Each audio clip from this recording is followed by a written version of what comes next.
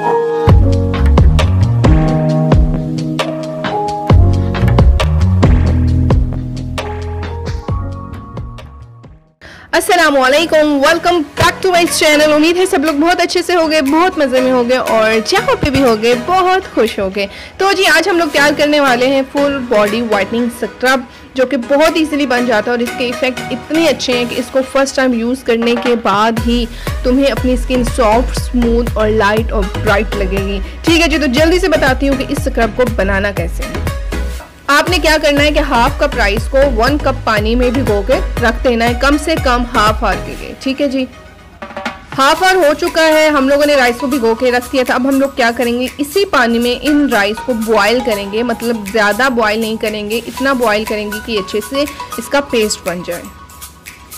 ठीक है जी, ये देखो ये बॉयल हो चुके हैं। अगर आपको लगे कि पानी थोड़ा सा कम है तो आप थोड़ा सा और ऐड कर सकते हो, मतलब वाटरी फॉर्म में हो, बिल्कुल ही थिक से बॉयल ना हो जाए। ठीक है, क्योंकि इसमें हम बाकी चीज़ें भी ऐड करेंगे, तो हम लोगों ने इतना पानी इसमें रखना है कि जब हम चीज़ें ऐड करें तो अच्छे से पेस्ट बन जाए।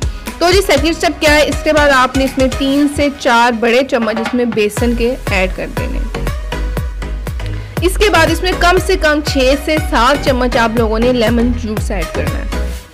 इसके बाद आपको चाहिए 4 बड़े चम्मच एलोवेरा जेल, आपको नेचुरल एलोवेरा जेल यूज़ करनी है। ठीक है जी,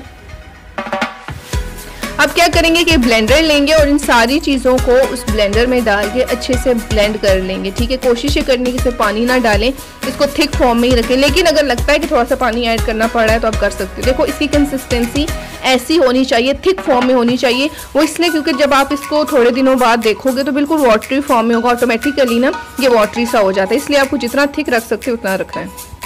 तो जी लास्ट स्टेप क्या है कि आप इसके अंदर कोई भी फेस वॉश, कोई भी सोप ऐड कर सकते हो। ठीक है, मैं इसके अंदर ये फेस वॉश पड़ा हुआ था जी, मैं इसको यूज़ नहीं कर रही थी तो मैं इसके अंदर ये ऐड कर रही हूँ। अगर मैं पर्सनली आप लोगों को बताऊँ तो मैं मुनासिब नहीं समझती और मुझे अच्छा नहीं लगता कि मैं अगर कोई होम रेमेडी ट्राई कर रही हूँ तो उसके अंदर मैं कोई केमिकल ऐड कर दूँ। ठीक है, लेकिन फिर भी अगर आप इसको ज़्यादा तक स्टोर करके रखना चाहते हो या फिर इसकी खुशबू को ज़्यादा प्यारा बनाना चाहते हो तो आप इसके अंदर ऐड करोगे। मैं इसके अंदर ये फेस वॉश ऐड कर रही हूँ। ठीक है, इसके बाद इसके अंदर वो सारा पेस्ट हम डाल देंगे। होममेड वाइटनिंग स्क्रब रेडी हो चुका है। होपफुली आप लोगों को ये वीडियो अच्छी लगी होगी। अगर वीडियो अच्छी लगी हो तो इस वीडियो करना है लाइक और जल्दी से कर दो मेरे चैनल को सब्सक्राइब, ताकि आप लोग मेरी फर्दर वीडियोस को देख सको। हंसते रहो, मुस्कुराते रहो, खुश रहो, मजे में रहो। मिलते हैं नेक्स्ट वीडियो में, तब तक के लिए अल्लाह हाफिज।